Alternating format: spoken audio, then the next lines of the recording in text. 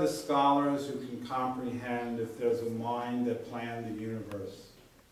Now that we know even the farthest stars cannot yet touch the end, is there an end? Of blackness, for the fading glints they send toward us have traveled 14 million years. From where they were when the gleam we see appears, while deep and deeper in the dark they win. Miraculous, not more so than the scheme that through infinitudes of space, of time, and generations brought us together, so will give fulfillment to its destined theme, the more than lifelong love that links us two with serendipity as in a rhyme. Okay, Elizabeth McFarlane also, well actually posthumously, published a book of poems called Over the Summer Water, which is out and about in print, if anyone's interested. Okay, now my poem's about Pythagoras, even though the actual inspiration to my understanding of it was random. I mean, I guess you could probably find psychoanalytic theories in which it wasn't.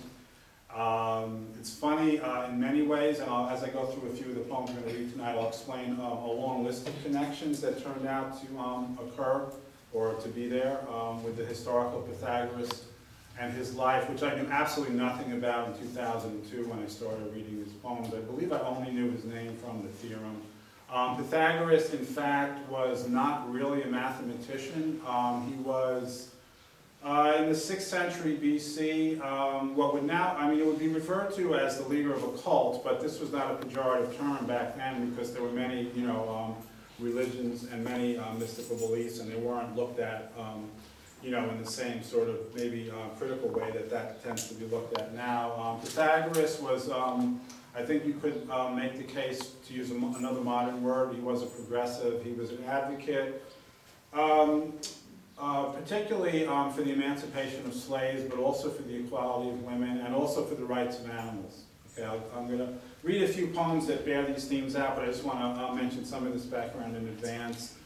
He believed in a philosophy called transmigration of souls, which is similar to the Hindu idea of reincarnation. I mentioned, I think, the anecdote last night where he saw someone whipping a dog and told him to leave his uncle alone. And he acquired a following posthumously that was quite important in the last few centuries BC, reaching its peak in the first decade AD when the Pythagorean party, which was a political party, had 75 seats in the Roman Senate, and the bust of Pythagoras that people used to gather around during their breaks to kind of reflect or argue with each other actually survives in the Roman Forum. It was a mostly, again to use a modern term, middle-class, well-educated movement. It was threatened by Christianity and actually attempted in several instances to posthumously create writings that were sort of Pythagorean gospels, but it was not successful, and it was taken seriously as a rival by the church. And actually, it's for that reason that a lot of the Pythagorean legacy has been unknown until modern times. Even though, oddly enough, there's a bust of Pythagoras on the Cathedral of Notre Dame, and there was a small, I'd say, a segment of the church, the learned monks who admired, his ideas, and also he's been, historically affiliated with music. So it's a very complex, very rich history.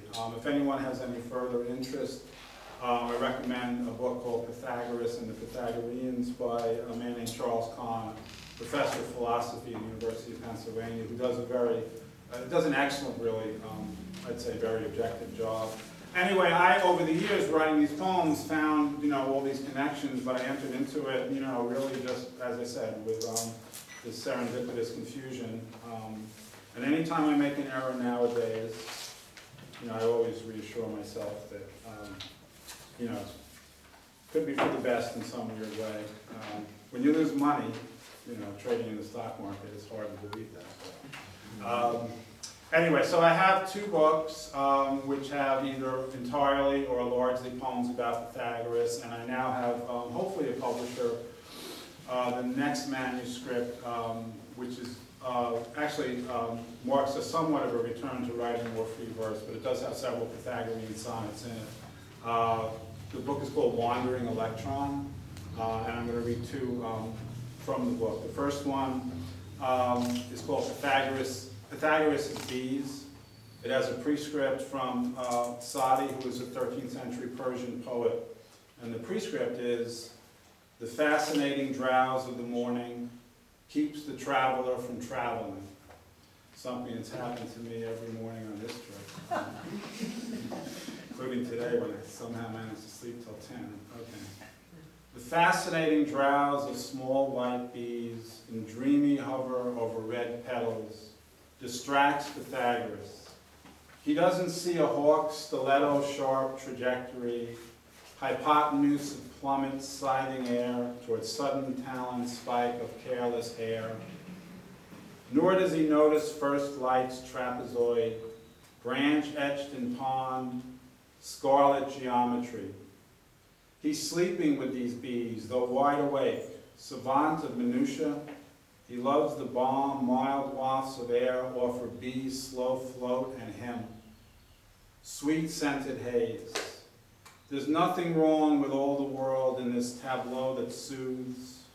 Bees startle into flight, but P won't move. I just want to also mention the use of the initial P for Pythagoras. I have a few fans, I mean not a whole lot, but it's been widely disliked, I'd have to say, since I started doing it.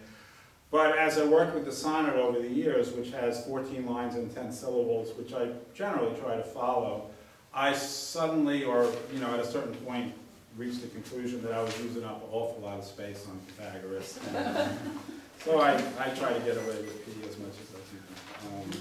Okay, and then the second one from